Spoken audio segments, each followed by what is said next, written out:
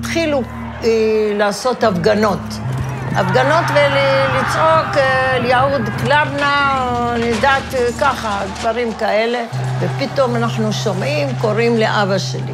אשר, תעשוף אל כנסת הבאה, תבוא, תראה את הבית כנסת שלך. הכל נשרף. ואבי אז ירד לבית כנסת עם עוד בוער הכל. עלה אחר כך, אחרי כמה שעות, הוא הביא שקית יוטה. מילא את כל החתיכות של הכתר, שהביא את הכל, הוא יראה לנו, היה איזה 2 ככה, כמה שרופים מהצד, מהפינה. זה אני זוכרת, והיו גם דפים קרועים והכל. אז הוא הלך ומסר את זה לרב הזה.